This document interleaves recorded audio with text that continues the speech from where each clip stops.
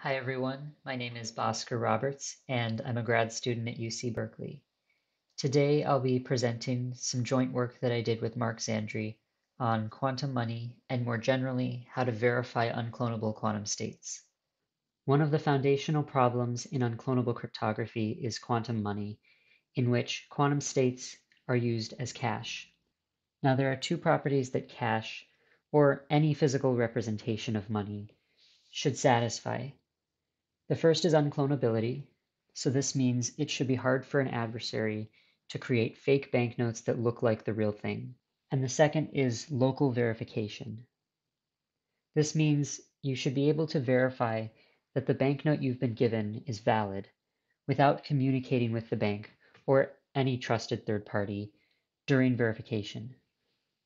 For example, in the public key version of quantum money, the bank publishes a verification key that anyone can use to verify banknotes locally.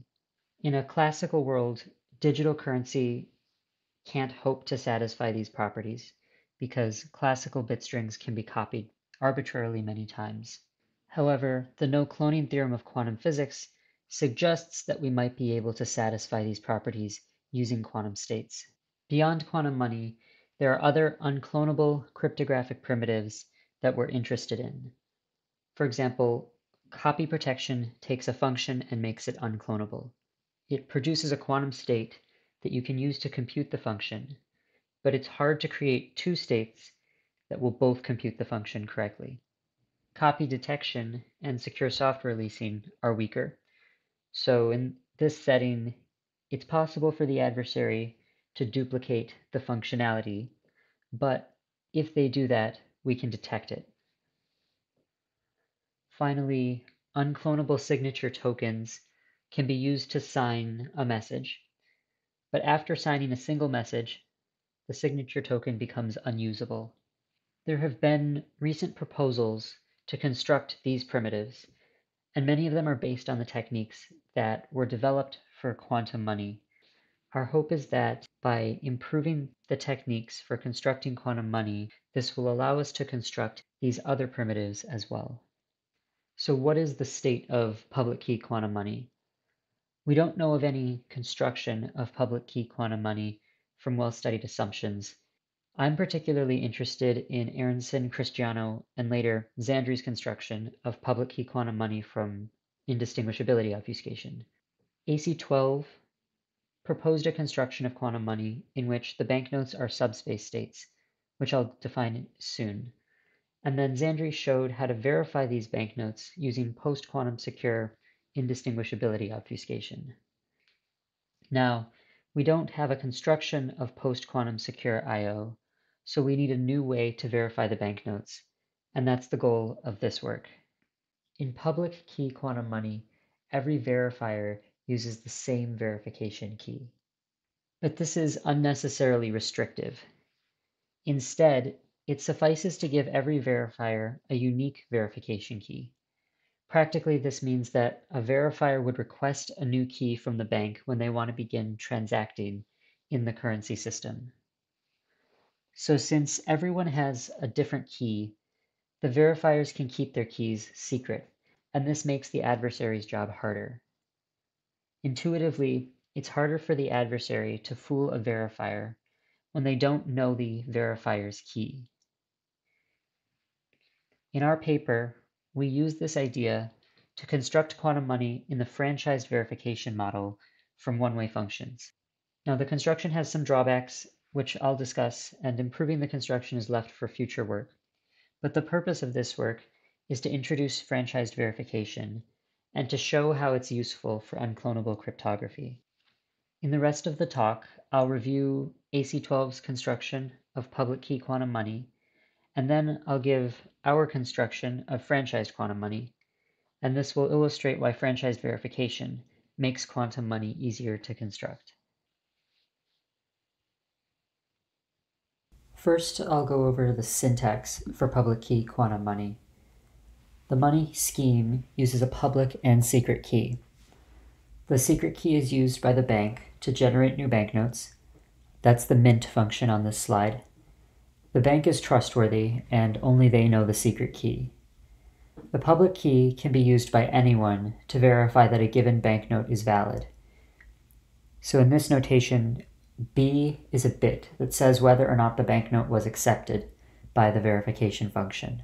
Finally, we require that a valid banknote is perturbed negligibly by verification. Now I'll summarize the construction of public key quantum money from I/O. The banknote will be an n-qubit string, and will treat each classical eigenstate as a vector in z2 to the n. This is an n-dimensional finite vector space.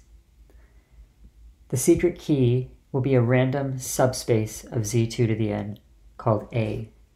A has dimension n over 2, as does A perp, the orthogonal complement. Next, the banknote is a uniform superposition over all the elements of A. We call this a subspace state. Subspace states have a nice property that if you take the quantum Fourier transform of the state, you get another subspace state back. In particular, it's a uniform superposition over A perp. To verify the banknote, we'll make two measurements, one in the computational basis and one in the Fourier basis. First, we check that the banknote is a superposition of elements of A. In this notation, OA is an oracle that decides membership in A. Then we take the quantum Fourier transform and check that the result is a superposition over elements of A perp. After this step, the valid banknote is the only state that will have passed verification with perfect probability. But in order for this to work, OA and OA perp are included in the public verification key, and as a result, we need to obfuscate those oracles using I/O so that the adversary doesn't learn what A is. So if we want to get around using I/O, we have a problem. We want to give the verifier the oracles without also giving them to the adversary, but we want to allow anyone, even a potential adversary, to verify banknotes. The solution is to give every verifier a unique key. In particular, we'll give each verifier some of the dimensions of A and A perp, but not all of them. Our franchised quantum money construction illustrates this idea. The master secret key and the banknote are the same as they were for public key quantum money. The main difference is the verification key. So we'll sample a subspace V that's contained within A and has dimension on the order of square root n, and we'll sample another random subspace called W that lies inside of A perp. Then we'll give the verifier two oracles, one for W perp and one for V perp. Next, verification works similarly to before. Notice that A is contained in W perp and A perp is contained in V perp. So the oracles used in franchise verification are like looser versions of the oracles from public key verification. Finally, we don't need to obfuscate the franchised oracles because every verifier gets a different V and W.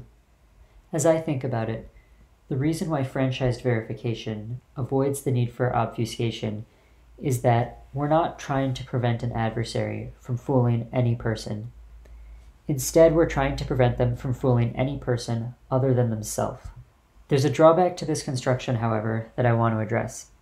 If multiple adversaries collude, they can pool their verification keys, and if there are more than square root n of them, they can learn all of A with good probability. Then they can counterfeit successfully. So we'll assume that the number of colluding adversaries is upper bounded by some function that's O of square root n. In the future, we hope to improve or eliminate the collusion bound. I'm optimistic that this is possible because that's the trajectory that traitor tracing followed. Traitor tracing is a form of encryption that was vulnerable to colluding adversaries. Early constructions used a collusion bound that grew linearly with the ciphertext size. Here the ciphertext size is analogous to our banknote size. After a series of improvements, GKW18 gave a construction of traitor tracing where the collusion bound grew exponentially in the ciphertext size. Finally, I'll talk about the security proof. There are actually two kinds of attacks that we want to rule out: counterfeiting and sabotage. We're already familiar with counterfeiting.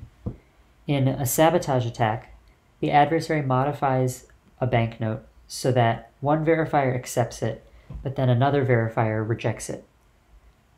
This is possible in franchised verification because every verifier gets a different key, and it's a problem in money schemes because if you accept a banknote from someone else, you want to have confidence that you can then spend it.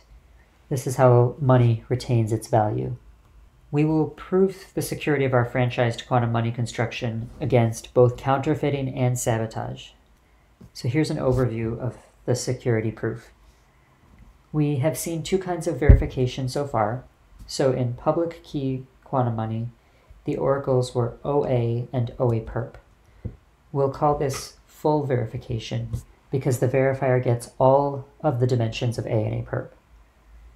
The second kind of verification we've seen is franchised. The key to our proof is showing that an adversary who can interact with the verifier can't tell whether the verifier is full or franchised.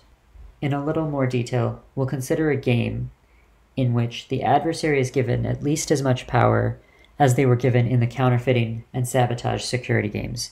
For instance, they have access to some number of valid banknotes, they can query the verifier, etc. Then at the end of the game, we ask the adversary to tell whether the verifier they were interacting with was full or franchised. And we'll show, using the adversary method, that they can't. This allows the franchised quantum money construction to inherit security properties from the public key quantum money construction. AC12 showed that the public key quantum money construction is secure against counterfeiting, and it's easy to show that it's also secure against sabotage. This is because it's a public key quantum money scheme, so every verifier gets the same key, and verification is projective. Therefore, if a banknote is accepted by one verifier, it will certainly be accepted by a second verifier. Finally, we can say that our franchised quantum money construction is also secure against counterfeiting and sabotage, because otherwise an adversary would be able to distinguish between a franchised and a full verifier. In future work, I hope that we can improve or eliminate the collusion bound, and as I discussed earlier, I think that techniques from traitor tracing may help. That's it, and I'm happy to answer any questions you may have.